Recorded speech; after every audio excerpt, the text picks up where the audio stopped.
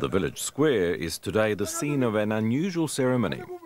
A goat, a gift from the king, symbolises a man murdered by his neighbour. Each participant in turn expresses his rancour by talking to the animal and to the spirits of the ancestors.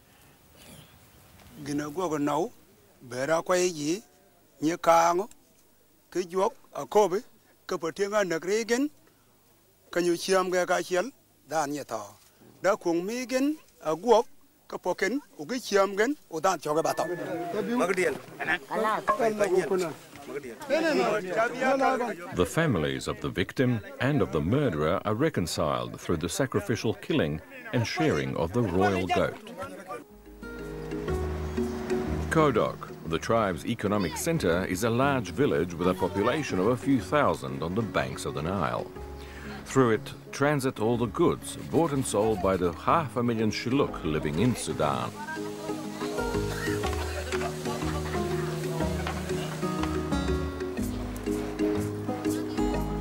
The wall of a house bears the name of a French man, Jean-Baptiste Marchard, a captain on a colonizing mission in Sudan at the end of the 19th century. After 3,000 adventurous kilometers across the African continent, Marchand's Congo-Nile expedition ended here in Kodok.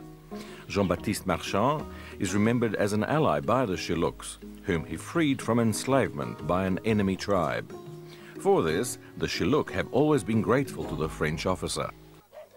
In this hut, old Onioti, aged 101, lives a quiet, peaceful life.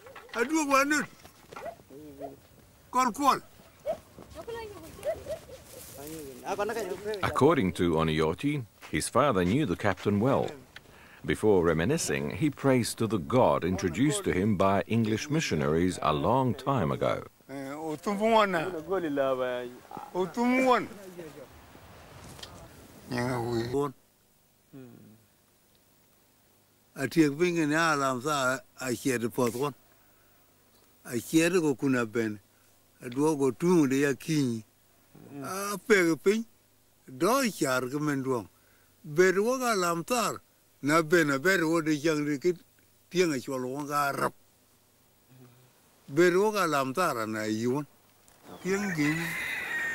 Like most Shilluk, Onioti likes France.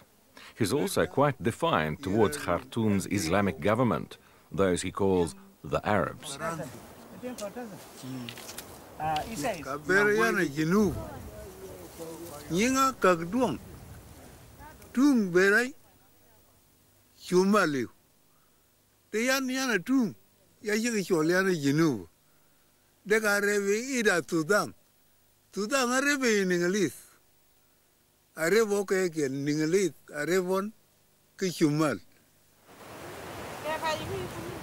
In 2002, the Christian tribes of the south were granted autonomy in a ceasefire after 30 years of war with the Muslims of the north. This gave Onioto and the rest of the Shilluk hope for the future.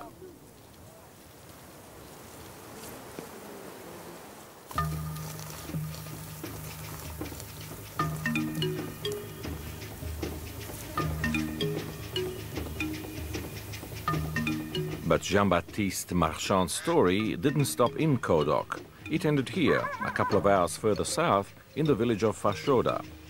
Here, Marchand was instructed by the French authorities to withdraw without fighting and to allow the English troops, among whom was a young lieutenant named Churchill, to occupy the outpost. Fashoda was to be France's last defeat against Britain.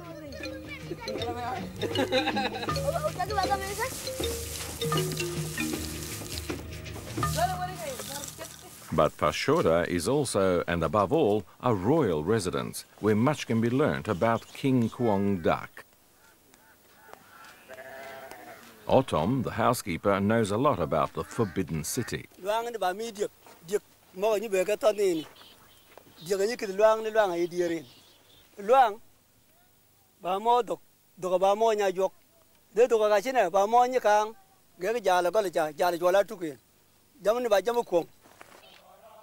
Every night, whether or not the king is in residence, the whole council pays tribute to the man they chose to represent and defend the tribe.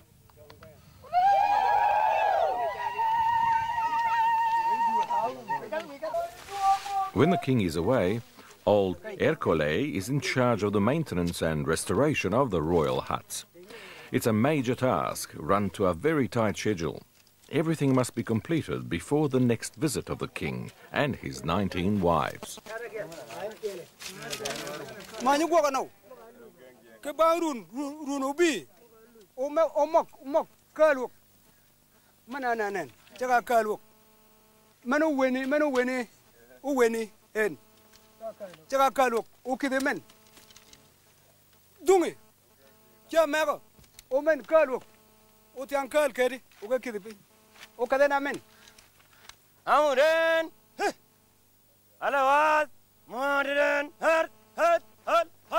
The Royal Army, 100 or so men equipped by the Sudanese government, is also based at Fashoda.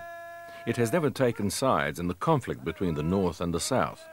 All the soldiers are Shilluk, and their role is to ensure the safety of their king.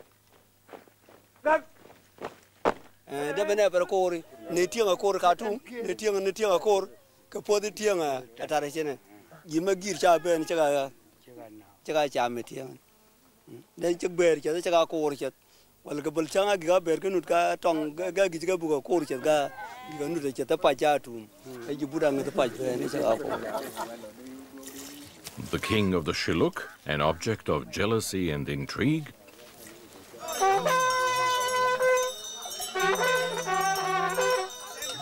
A journey through Shilluk territory reveals a kingdom of warm and friendly people.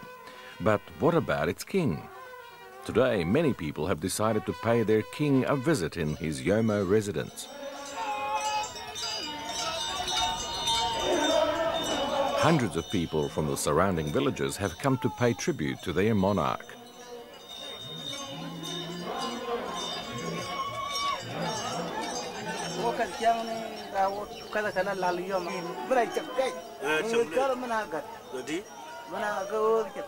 His Majesty Kuong Dak proves to be a very approachable man, keen to talk about his vision for his kingdom.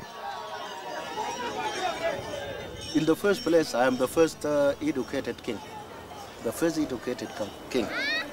My father was educated, but primary education, okay? Now I am of secondary education. I have been working under the government for 19 years as a bank official. The banker has been king for a decade now, and he's determined to make good of his reign. I accepted to come home not because I wanted to become rich. If I wanted to become rich, I would have stayed in the bank. But I want to bring up my people. Number one is they have to build, or I have to build a school for them. As well as helping his people out of poverty, the king sees it as his mission to maintain the Shilluk traditions that have survived decades of civil war.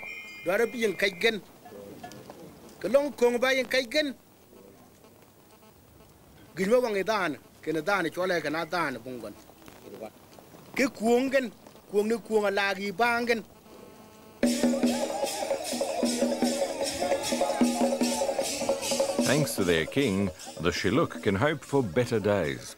But a Shilluk king has to die in the full possession of his abilities, and the last monarch ended up ritually strangled by his wives. Kuong Dak has great ambitions for his people, but will he live long enough to see them through?